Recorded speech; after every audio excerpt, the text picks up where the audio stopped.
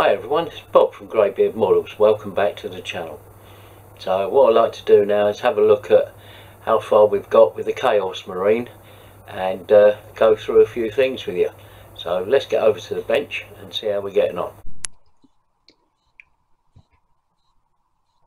So we've got most of the blue parts of the uniform done with a basic blue colour, and I used the Vallejo blue 70925, and now what I want to do is go over it again and start shading it by, I don't know, mixing probably a bit of azure and a bit of sky blue,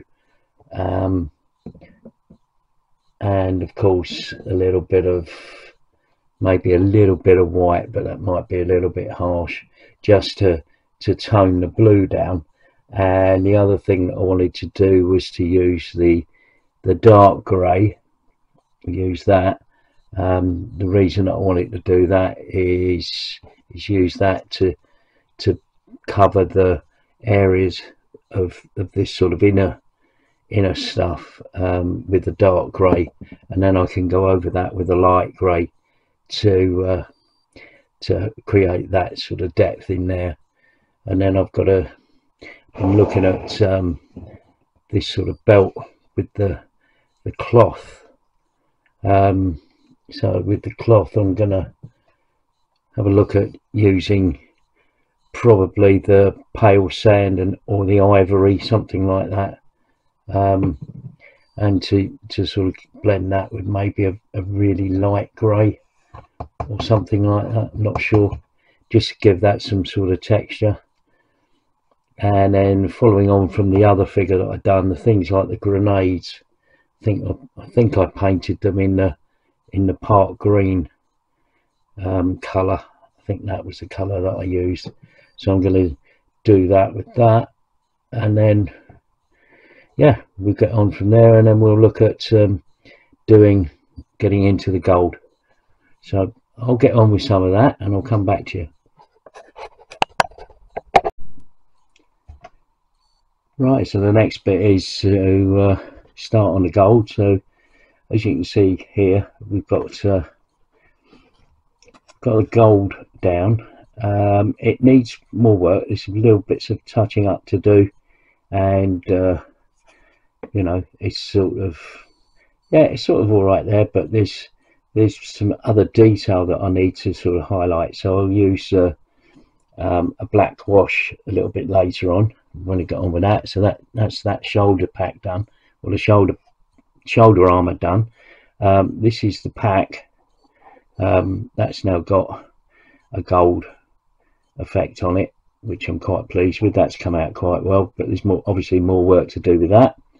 And we're now starting on some of the arm detail as well, so we're getting on with that.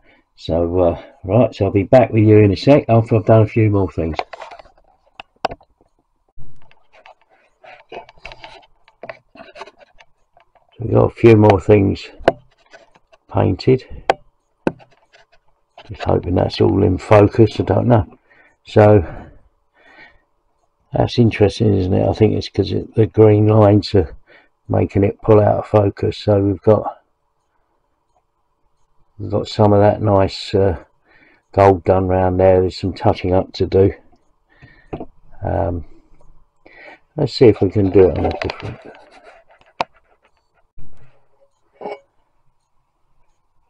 So what we've done is done the gold around the bottom half of the leg. So we've got to do the thigh, and we've done the shoulder piece here.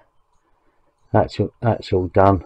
A little bit of touching up around the gold there to do.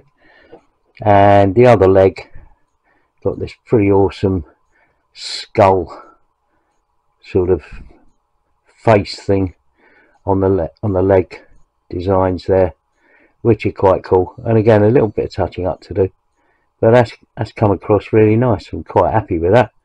Really nice job. Scary. I don't think I'll paint the eyes. We'll leave those, I think, and the mouth. I'll leave that black, so that should be pretty good. Right, so onwards and upwards. As you know, we've been painting and doing this Chaos Space Marine from McFarlane Toys, and it's just about done. So let's get over to the bench and have a look at the final reveal.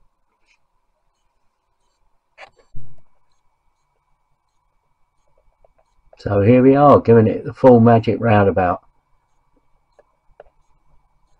I'm quite pleased with it. It's come out quite good. Quite like the overall finish. And yeah, I have to take some still photos, give you some detail shots. Right, so I hope you enjoyed that build and that paint thing. If you've got any questions about the paints or anything like that, please leave a comment below, and I'll do my best to answer them. And yeah, I hope you enjoyed it. Thanks for watching, and there's a few stills on now, and they won't take too long. But anyway, take care, and I'll see you again soon.